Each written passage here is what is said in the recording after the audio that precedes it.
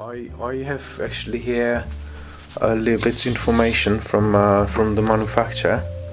So we've got some information here. We've got 200 watts into 4 ohm, 430 into 8 ohm, and then these got absolutely really low distortion. It's got measurements here, and it's got absolutely super low distortion.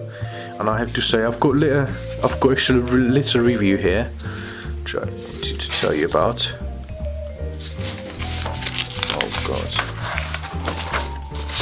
Because I've got also a tube amplifier, McIntosh Mc275, which is about, I don't know, £4,500, depends on tubes, amplifier, which is, I would say, quite expensive.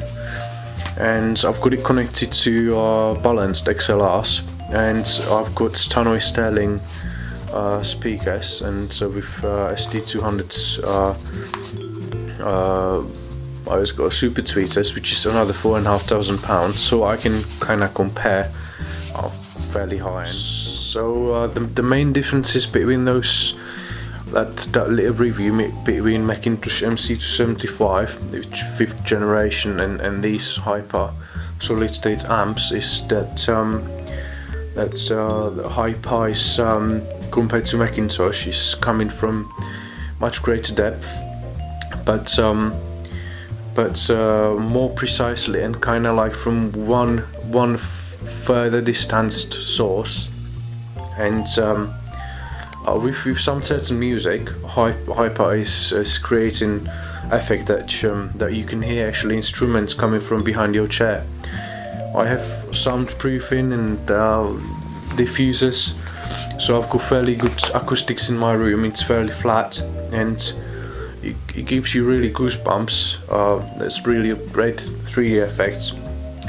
It's but on the other side, right, tube amp will fill up room with music a little bit more, but location of instruments is not as clear.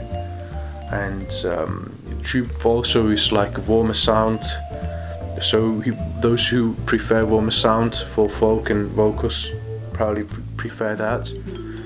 But I would say amount of micro details is pretty much the same, and the tube amp is adding a bit more reverb. But where these solid states absolutely excel, which is like I don't know, €500 modules, you can build it for, I don't know, I don't want to say with enclosures, with YouTube, some cheap enclosures and everything, you can build it in for, I don't know, you don't want to lie, £800, maybe £700, but these will beat your £5,000 amplifier with ease, I bet, because I was really surprised how good they are for DIY.